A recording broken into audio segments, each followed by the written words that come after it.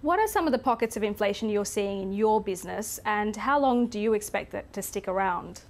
Yeah, look, we're seeing it come through in a number of different areas, and particularly talking to our customers, they are too, but particularly in supply chains, in technology, obviously any reliance on inbound or outbound shipping routes. We do think that there's going to be inflationary pressure going through into next year. Our economics team is forecasting a cash rate increase at the end of 2022, but as you know, there's a big divide between, I think, what the market is expecting and how that translates into wages and strong demand for labour next year versus what the central bank is currently forecasting. So, our view is there's going to be strong economic growth in 2022.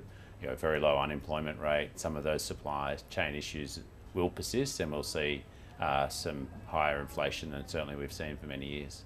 You mentioned the labour market tightness, and we've been talking about the great resignation across the globe as well. What have you been seeing in your business, and how reliant is that part of the market on Australia really opening its borders to international migration and tourists once again? Yeah, I mean, just about every business that I've spoken to certainly is very focused on retaining and also just access to labour. So certainly as borders are opening during the course of next year and getting access to, both highly skilled but also international students that you mentioned, I think that's certainly a big positive. We're not seeing at this stage some of the forces that you've seen in markets like the US, where there's very significant sort of increases in turnover. But we're very focused on making sure we're retaining our best people. I'm sure all businesses are.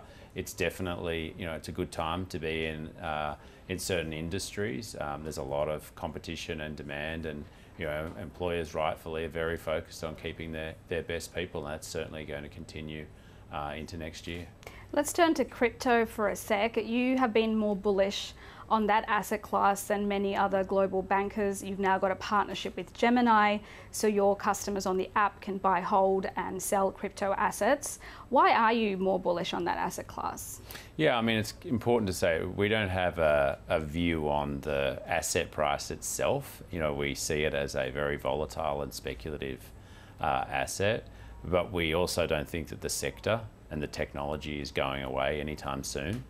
And so we want to understand it. We want to provide a competitive offering to customers, with the right disclosure around risks. We want to build capability in and around DLT or blockchain technology. I think there's going to be lots of different variations of forms, and we're seeing a lot of interest from customers. But we also think over the medium term, a lot of potential applicability, and we want to be part of that. We see risks in participating, but we see bigger risks in not participating. And you've taken investments in tech companies before. Would a crypto investment be something on your list, whether it be Gemini or another crypto business? Yeah, I mean, per se, we're not looking for an investment in a crypto company, but as you said, one of the models that's worked very well and successfully for us is for people that we're partnering with. And you mentioned Gemini. We've entered into what we hope is going to be a long-term partnership. We've certainly been very impressed with their capabilities. We quite like the model of where we're taking a small minority interest. I think it shows commitment from our perspective. It drives alignment.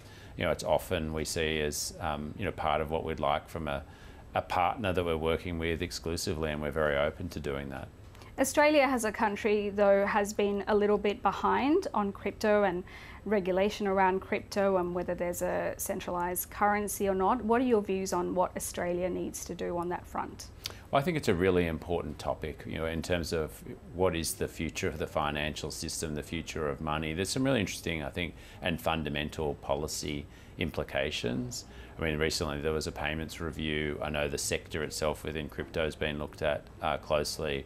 Policymakers and regulators are actually very active in this space at the moment.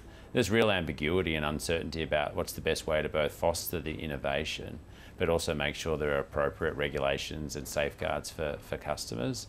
So we see it as an important part of our role to just work closely with policymakers and government and try and strike the right balance. We're committed to doing that. But I think internationally it's an area where there's a lot of innovation and growth. I mean, it's grown enormously. If you look at the dollars that are going into that sector over particularly the last 2 years. And then as part of that policy is, well, many central banks are looking at the applicability of a central bank digital currency. What would that look like? What were the benefits of that? And again, that's something that we'd like to participate in. We think it's important that Australia is building capability and piloting different versions of the future. And we're hopeful that we can play a role in that.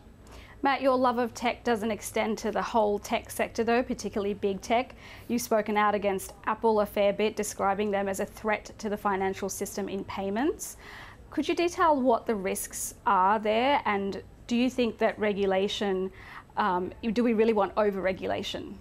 No, I mean, no one wants over-regulation and obviously trying to strike that right balance. I do think, for many large players, just looking at the way they can use and exert their market power, and Apple's no different, certainly not exempt from that. We, I guess, have a particular issue with restrictions or access around the NFC or the antenna on an Apple device. I think in Australia they have a very strong market share of the handset.